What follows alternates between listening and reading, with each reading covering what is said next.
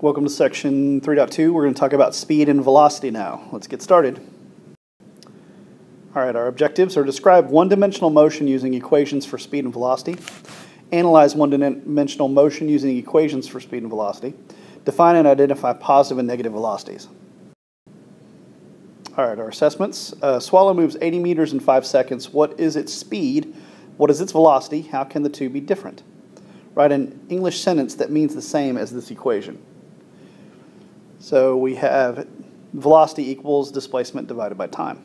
Give an example of an object with positive position and negative velocity. Our only two terms in this are going to be speed and velocity, and we're going to talk a lot about both of these in this chapter. All right, v equals d over t. The speed is the distance traveled divided by the time taken. Not to be confused with what's on the bottom down here. They basically say the same thing, but the arrow and the triangles mean something different. The velocity is the change in position divided by the change in time. This makes this a vector, that arrow on top, and these triangles mean change, so the change in distance divided by the change in time. Are speed and velocity just two different words for the same thing? In everyday life, you probably use the words speed and velocity interchangeably. In physics class, speed and velocity are related to, but not exactly the same. They can be the same, but they aren't always the same, and we'll show you why. Click on the interactive calculator on page 80, where it says speed. The car travels 30 meters in a trip that lasts 2 seconds. What is the car's speed?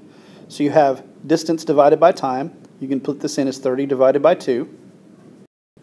This tells you, once you hit run, it tells you that it's traveling at 15 meters per second. If you go a distance of 45 meters at a speed of 16 meters per second, how long does this trip last?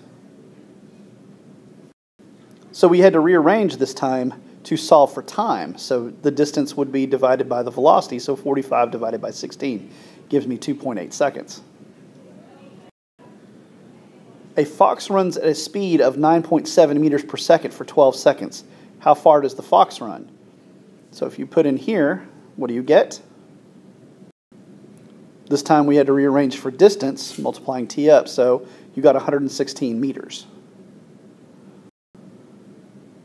See if you can come up with an example of when an actual object might move at each speed. So all these are different speeds. What might move at these speeds? About 0.22 miles per hour, the tip of the second hand of your clock will move at about this speed. This is 2.2 miles per hour. This is a slow walk. This is an excellent benchmark to remember. Remember that you walk at 2.2 miles per hour or 1 meter per second. This 10 meters per second is 22 miles per hour. This is a brisk bike riding speed. Here we go. 220 miles per hour is supercar's top driving speed. And the last one, 2,200 miles per hour, about the F-14 fighter jet's top speed. Okay, for speed, distance is always positive. Time is always positive, therefore speed is always a positive number. So how do we tell the difference between moving backwards and moving forwards?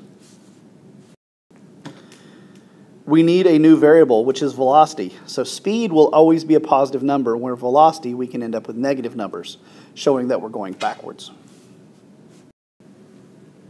So the velocity is defined as the change in position divided by the change in time. That's why the triangles here, those mean change. The triangle symbol translates to the change in. The x position, then the delta x means the change in position. This is the same as saying xf minus xi. And this is the same as tf minus ti, which will be your final x minus your initial x, or final time minus initial time. Well, what does the delta t mean? If t equals time, that means the change in the time, like I explained in the other slide. A change in position, delta x, can be positive or negative. That means that the velocity can be positive or negative. You can never have a negative time. Moving forward is a positive velocity, where moving backward is a negative velocity. Okay, click the investigation on page 80 also for velocity. Now you have the velocity calculator. A car starts at 30 meters and it finishes at 10 meters in a trip that takes 2 seconds. Notice the change in position is negative 20 meters. What is the car's velocity? Well, for the first one, we have XF being 10 and 30. So you finished at 10, he started at 30 in a final time of 2 seconds and 0 seconds. A car travels at 15 meters per second. 4 seconds after starting out is at a position of 40 meters. What is the car's change in position? Where did the car start? So here you're going to end up at 40. We're looking for where it started. It ended at 4 seconds and started at 0. So if you solve for this, you're going to get a change in position of 60 because the car started at minus 20.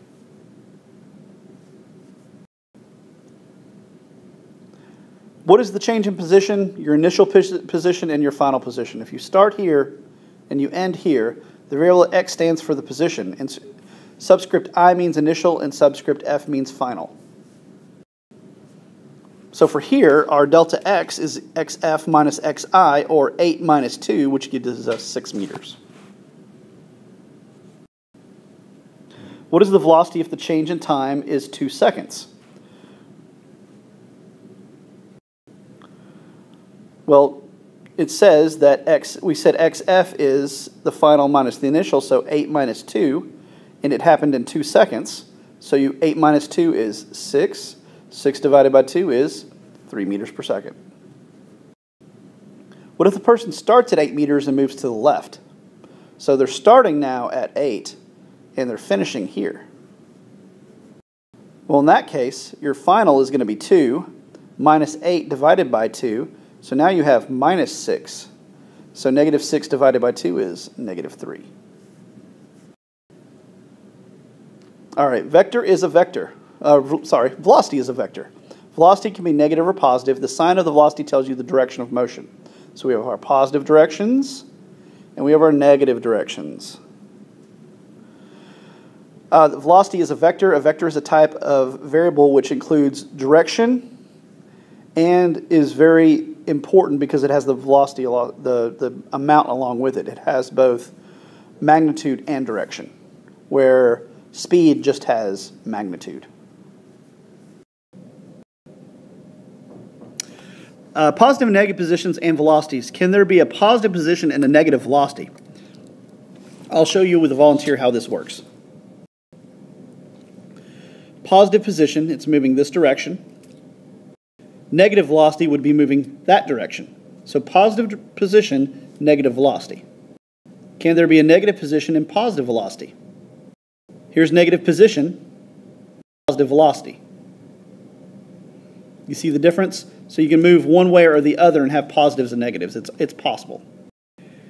Can there be negative position and negative velocity? Negative position, negative velocity. It's moving in the negative position and moving in the negative velocity. They're both going the same direction. Can there be positive position and positive velocity? So now they're both heading in the positive. They're heading in the positive position and having positive velocity. So tell a story that illustrates how each picture relates to the meaning of each word. For example, a hiker needs to go southwest on a map, and this vector represents the hiker's movement.